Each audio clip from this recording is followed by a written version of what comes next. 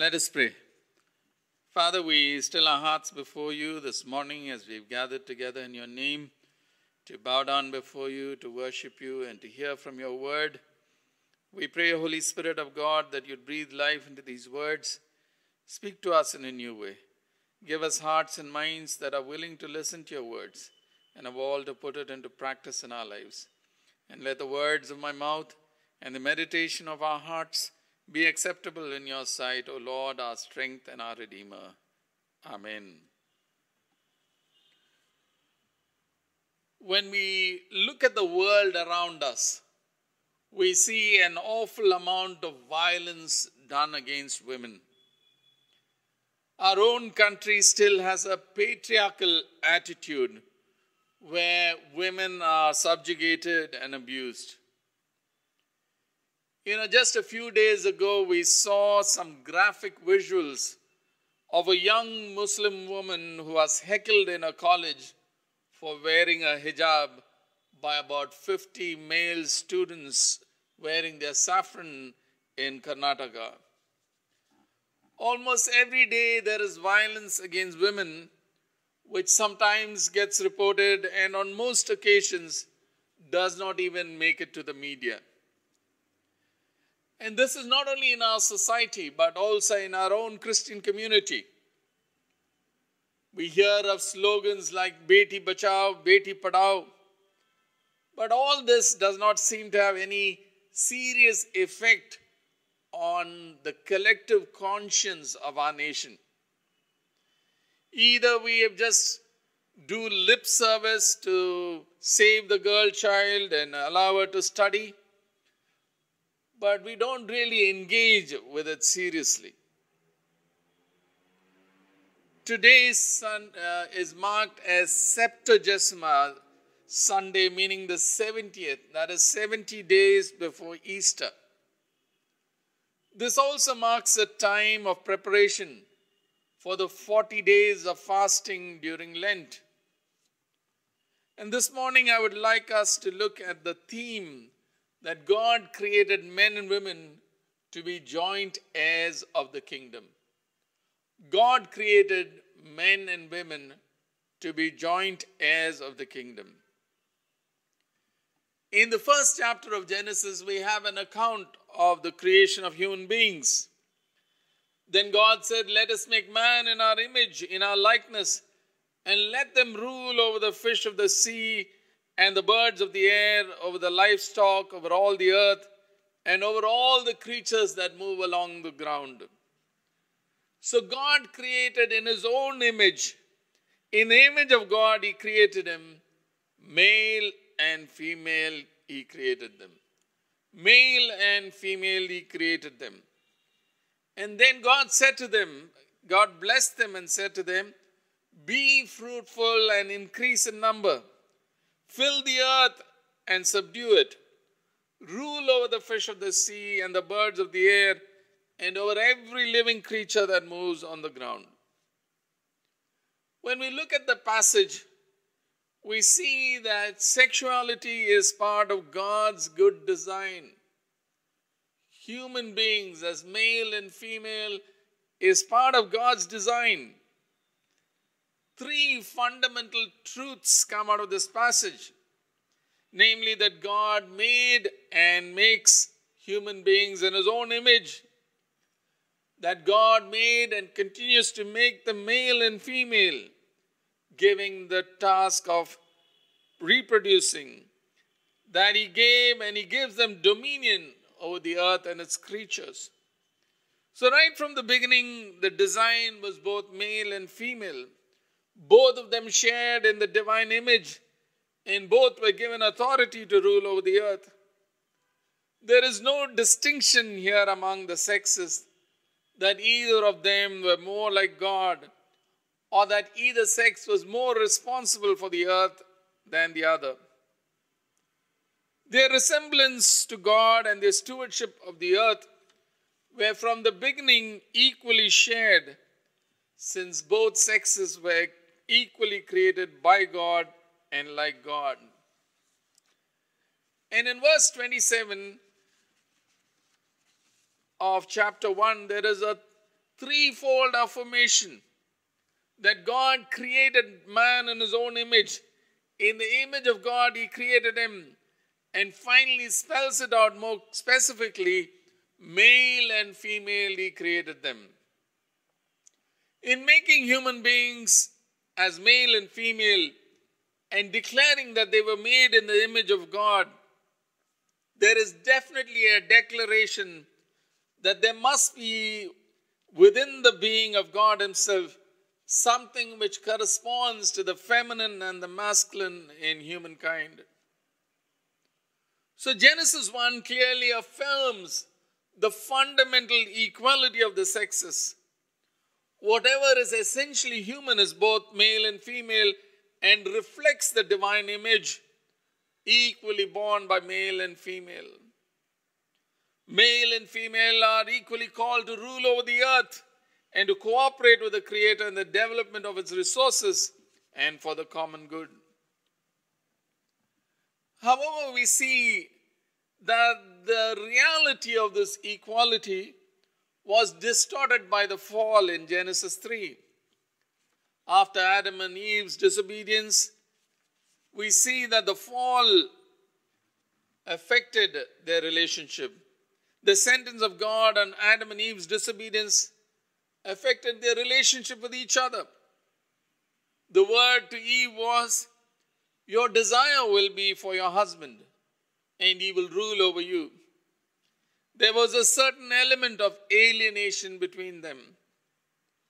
In the place of equality and complementarity, one would now rule over the other. The domination of women by men is due to the fall and was not part of God's good design in creation. So in Genesis 1, we see how God creates them equal, men and women in his image. In Genesis 2, we see the complementary aspects of both sexes. Let us look at the record in Genesis 2. Genesis 2:18 says, "The Lord God said, it is not good for the man to be alone. I will make a helper suitable for him. And now the Lord God had formed out of the ground all the beasts of the field and all the birds of the air. He brought them to the man to see what he would name them. And whatever the man called each living creature, that was its name. So the man gave names to all the livestock, the birds of the air, and all the beasts of the field. But for Adam, no suitable helper was found. So the Lord God caused the man to fall into a deep sleep. And while he was sleeping, he took one of the man's ribs and closed up the place with flesh. Then the Lord God made a woman from the rib he had taken out of the man, and he brought her to the man. The man said, 'This is now bone of my bones and flesh of my flesh. She shall be called woman, for she was taken out of man. For this reason a man will leave his father and mother and be united to his wife, and they will become one flesh.'" Throughout Genesis 1, we see that the standard comment after every act of creation was that it was good. And Genesis 1:31 says, "God saw all that he had made, and it was very good." God's evaluation of all his work was that it was very good. However, by the time we come to Genesis 2:18, God says that there is one thing in creation which is not good. God says, "It is not good that the man should be alone. I will make him a helper as his partner." Two comments need to be made here. Though God had created everything and had passed his verdict on them as being very good, he was still not happy with man being alone. Therefore, he says, "It's not good for man to be alone.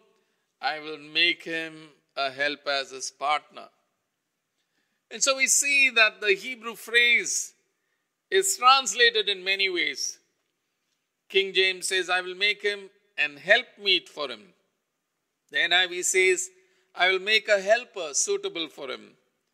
New King James, I will make him a helper comparable to him. RSV says, I will make him a helper fit for him. And NRSV says, I will make him a helper as his partner. Now, actually, the Hebrew term Ezer has a various shades of meaning. It could mean that which is opposite, that which corresponds to. Ezer kenegdo, like his opposite, in front of him, corresponding. The idea that is expressed through this phrase is that the one whom God was going to create had to be a companion, a helper, one who would be a partner yet would be different. Eve would complement Adam. The concept of being made in God's image will be completely displayed in human sexuality, both male and female together. The Hebrew words make it clear that both of them, male and female, were different, yet they together formed humanity. Genesis 2 shows that the equality shown in Genesis 1 does not mean that they are identical, but rather that they are complementary. Eve was taken out of Adam's ribs and brought to him. Matthew Henry, commenting on this 300 years ago, says that she was not made out of his head to top him, nor out of his feet to be trampled by him, but out of his side to be equal to him, under his arm to be protected, and near his heart to be loved. Peter Lombard, a bishop of Paris in about AD 1157, says in the book of Sentences that Eve was not taken from the feet of Adam to be his slave, nor from his head to be his lord, but from his side to be his partner. Even though God knows that Adam is alone, all the animals are brought before him to see if there was any possible companion among the created beings so far. All the animals and birds are brought before him, and Adam names them, but no suitable helper was found. Finally, the Lord causes Adam to go into a deep sleep, and while he was sleeping, took one of the ribs and made a woman. She is then brought to Adam. Adam is ecstatic when he meets Eve and then bursts into poetry. This time is bone of my bones and flesh of my flesh. This shall be called woman, for from man was taken this. So here we notice the beginning of love poetry. Adam was overwhelmed with what God had created and brought before him that he breaks into song. And the narrator continues that for this reason a man shall leave his father and mother and be united to his wife, and they will become one flesh. We see that in the New Testament reading as well today, where when Jesus is questioned about divorce, he refers back to this passage. For this reason, a man shall leave his father and his mother and be united to his wife, and they will become one flesh. So two clear aspects come from Genesis 1 and 2. That human beings, men and women, are made in God's image. Human beings are equal in God's sight. Men and women are equal before God's sight. Human beings, male and female, complement one another.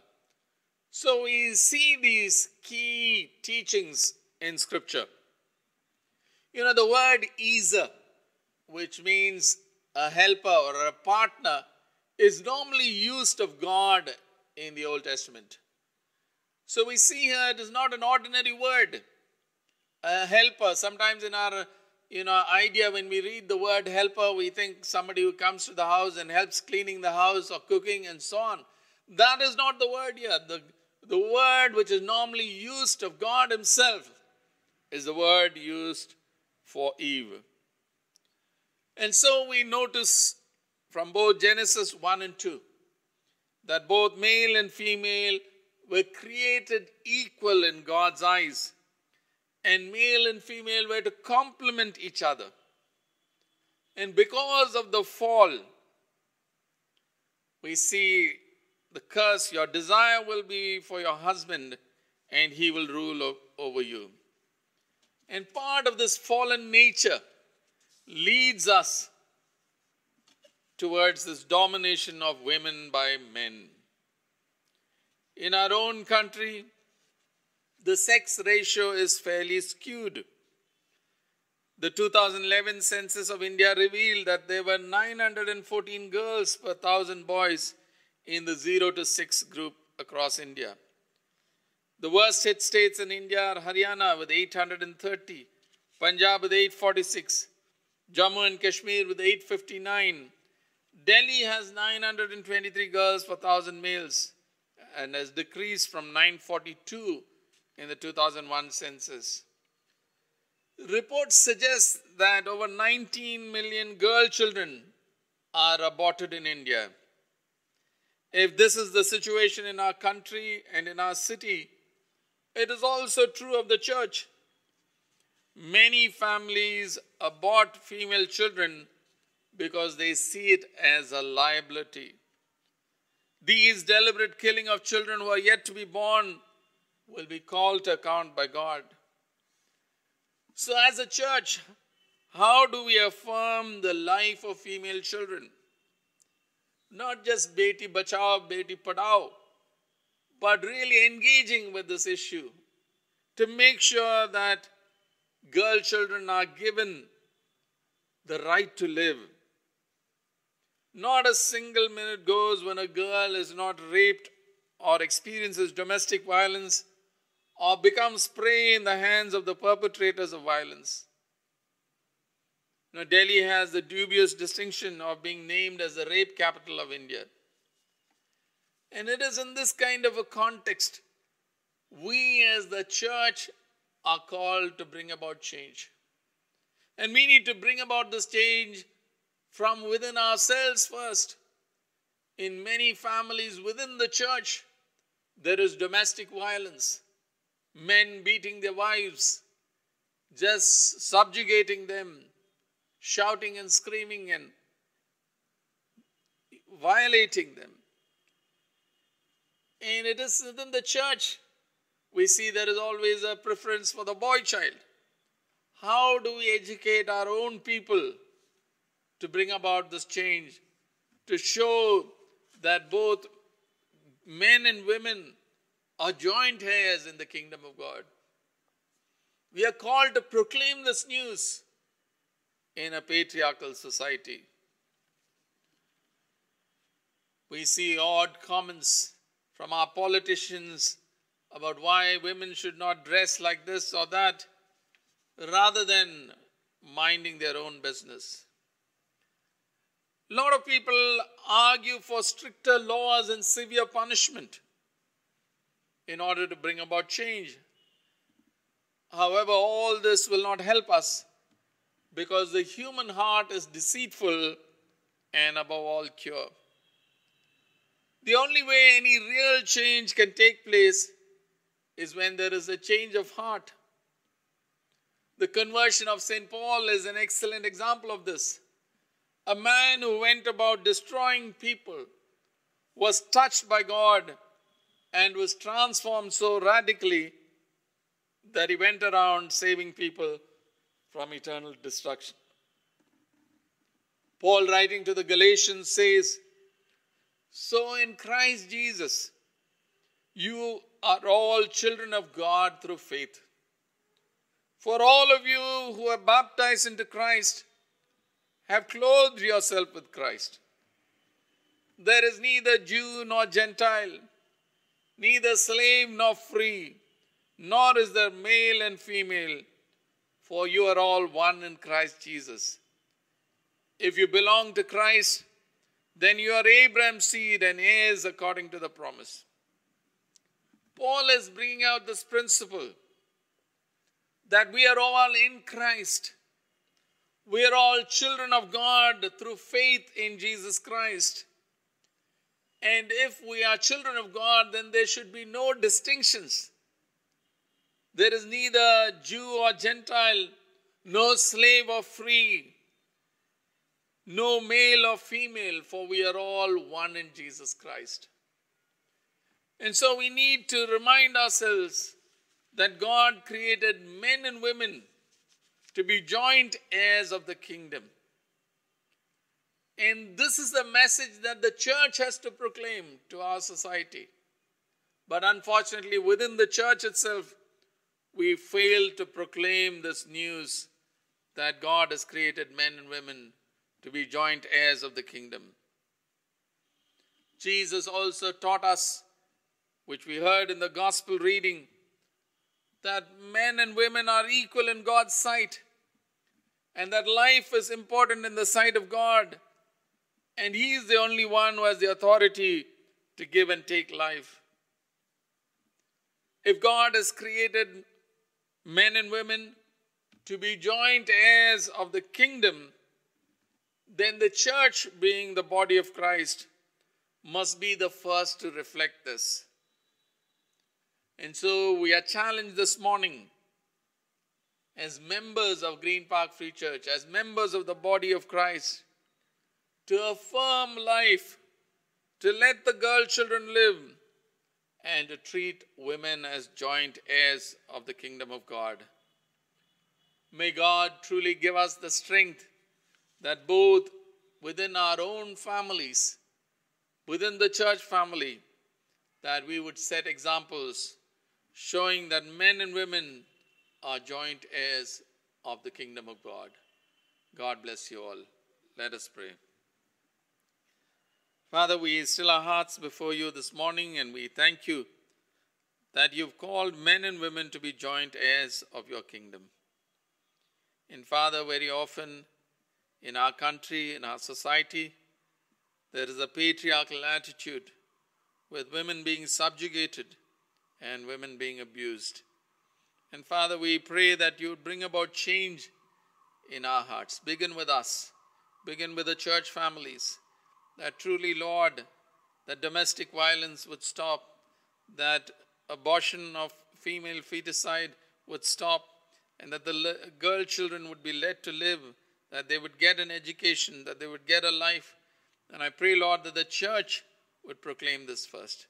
So continue to be with us, bless us, and use us all for the extension of your kingdom. For this we pray in Jesus' name. Amen.